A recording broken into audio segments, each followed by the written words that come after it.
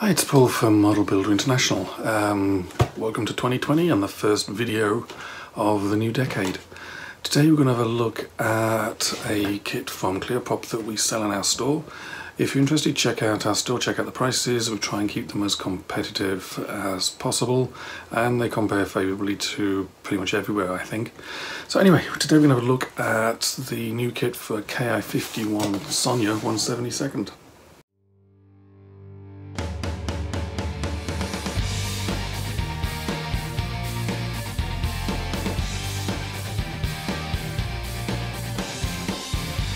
The Mitsubishi Ki-51, allied nickname Sonia, was a light bomber dive bomber in service with the Japanese Army during World War II.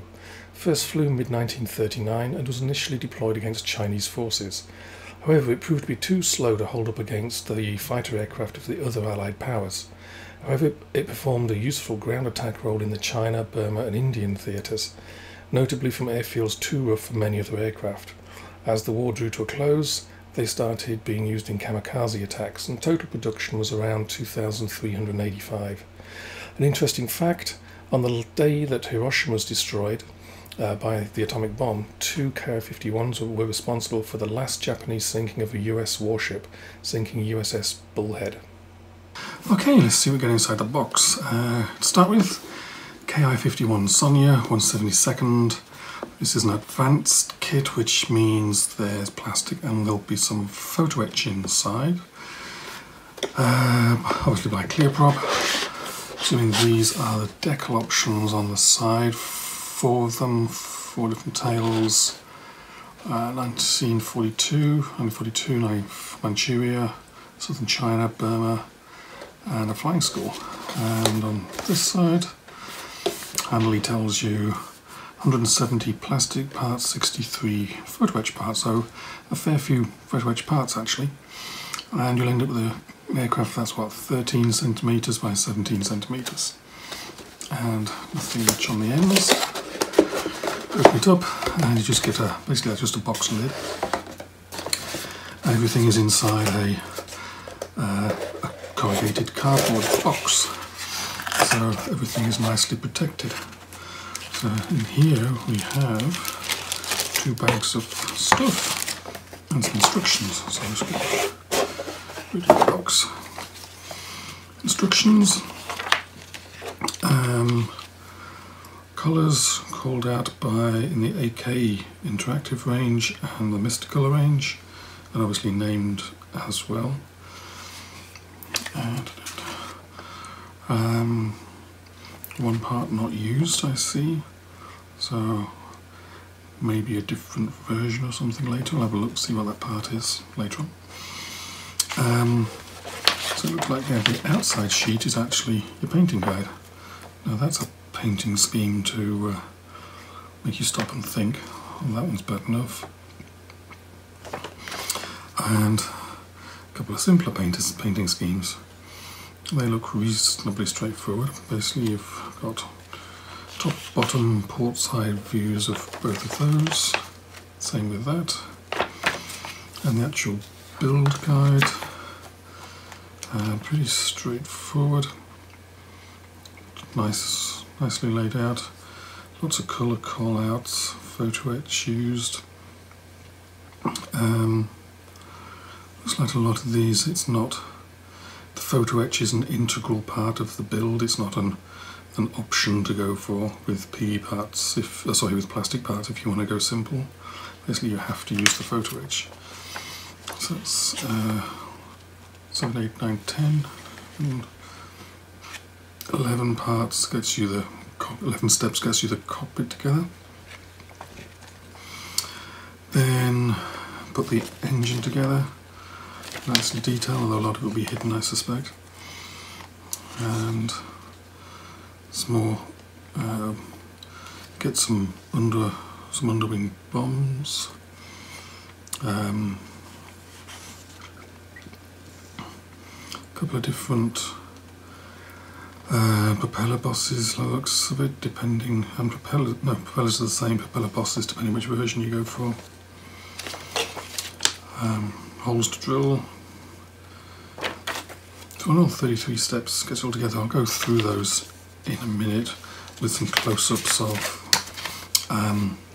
the parts, and there'll be close-up photographs of everything here on the website. The link will be underneath this video.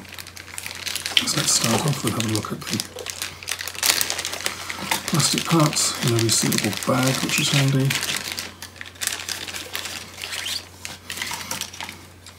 So at first glance, I can see there's details there, raised and recessed, but I can't feel them with my fingertip.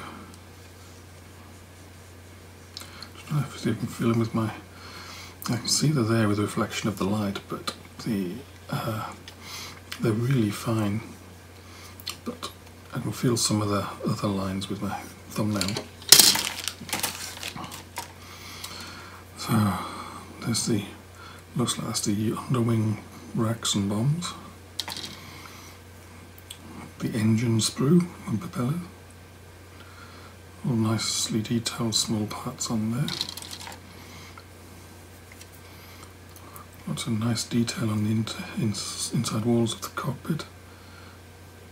But the whole thing has got tons of really nice detail on it, very fine detail. You might have to be careful not to hide detail with too much paint. And here, fuselage halves, no alignment pins that I can see, so you have to be careful lining things up. And again, lots of nice detail on the outside of things. And let's have a look at the clear parts and the photo etch. So there's a backing sheet of cardboard in here as well. So let's see where I can...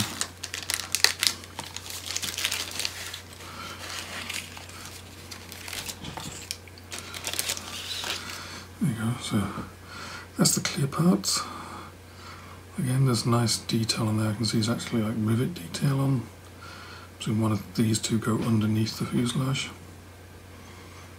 So again, those are nicely detailed. Looks like there's some masks. There's obviously clear parts, obviously for the instrument panels. A whole bunch of, there's a lot of photo etch parts on there. So that will keep you busy for a little bit. And then we have a couple of decal sheets.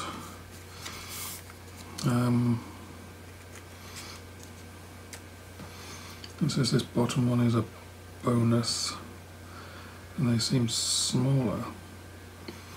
So I'll have to do some reading just to see exactly what this little sheet at the bottom is all about. Looks like a smaller version of that one. Maybe this is 1/44th, I don't know. I'll see what I can find out about that one. But anyway, let's have a look at the instructions and a close-up look at some of the parts. But so far, really nicely detailed little kit, not for the beginner because of the lack of tabs and pins to line things up and the photo etch, but a few kits under your belt. This is a really nice little kit so far. Okay, history in plastic. A company called Mania released a 1/72 Ki-51 in 1975, and that's the only one that's really sort of been out there. That company was then bought by Hasegawa, and Hasegawa are still using those same 1975 molds to this day. Apparently it shows up in the later productions, whereas the really early ones are very good. Apparently it's a very good quality mold for its time, but it is now, getting on almost 50 years old. So the clear prop is pretty sure going to be much nicer detailed. It's a much more modern kit than the only one that's out there. So what do we get in the box? This is one of ClearPop's advanced kits, so we'll get some photo etch, but there won't be any resin extra parts. The box itself is a thin cardboard top, but the whole box is a corrugated cardboard box, top, bottom and sides. We have 170 plastic parts, 63 PE parts, there's painting masks, a decal sheet and 12-page glossy paper instructions. So the build is done over 33 steps, but I'm just going to go through each page and just give you the edited highlights of what happens on each page. So starting off with the first page of the build instructions, with plastic and photo etch, you put together the pilot seat. The rear gunner seat is plastic. The instrument panel, you have a choice of two options. Either use the decal sheet and put that on the instrument panel and try and get it to adhere to the contours, or you get an alternative instrument panel where you can use plastic film and photo etch, as well as actually a couple of small decal parts to do it that way. And then you put those parts onto like the cockpit floor that the pilot seat goes on, and there's painting instructions throughout as well. And you also put together like the base on which the whole cockpit stands as well. Over the page we're putting together the back end of the cockpit, the rear gunner, oxygen tank, painting call-outs on here as well. Put together some basically instruments that are fitted on the cockpit sidewalls. Again, you get a choice of using decals or film and photo etch. And then at the bottom we're putting details onto the starboard sidewall. There's quite a lot of detail on there, and it'll look pretty good if you take your time in painting it. Next page basically is put the cockpit together. The two sidewalls, the frame that the pilots and co-pilots parts of the cockpit go onto, the front firewall. Lots of nice detail in here. The cockpit will look really nice when it's all together. So probably go for something, if using canopies open if possible, to show off all this detail. At the bottom we start putting together the engine again. Really nice detail, shame to hide all this. But there's lots of detail, 2 rows of cylinder heads, the tubes for the rocker bars. We also get an exhaust ring in there, and the covers for the engine going at this stage as well. So onto the 4th page, and we're starting to get down into building smaller parts that we're going to use later. Start off with the very front of the engine. Looks like there's a small radiator there as well. Put together the machine gun for the rear gunner. Left and right undercarriage legs. This is fixed undercarriage. The wheels are in spats. Propeller, same propellers used for all 4 paint schemes, but paint scheme 1 uses a different propeller hub, and you have the option for that here. And then at the bottom we're building 3 different size bombs for putting underneath the wings in various places on the next page. As promised, basically putting the bombs we made in earlier steps onto various racks and pylons. That's the first thing we're doing. Then we put together the tail, port and starboard elevators. The control surfaces are not fixed, so they could be free to move there. Step 27, we're putting together basically the top part of the cockpit, adding some pieces that are attached to that, and then at the bottom we're putting the fuselage together. The engine goes in, the cockpit that we've built earlier, left and right fuselage halves. There's no alignment tabs on the fuselage halves, so you're going to have to be careful with that. In fact, the whole thing is it's not a kit really for beginners. As it says, it's an advanced kit, because you don't get any alignment pins, and so you'll have to be careful lining things up. Page 6, step 29. Basically this one you're going to be drilling loads of 0.6mm holes and a couple of 0.5mm holes. Those are to allow you to affix all the underwing bomb racks. Then you put together the wings. Again, no alignment pins, so you'll have to be careful with those, make sure you get things lined up nicely. A clear part goes in that basically sits underneath the cockpit, and there's a couple of other clear parts going there as well. Again, just basically putting the wing together, but you'll have to be careful because there are no alignment pins. Okay, page 7, steps 30 and 31. Step 30, put the aircraft together basically, attach the fuselage to the wings, Ailerons are separate and attached to the wings. Rudder goes on here, elevators and some small parts around the cockpit.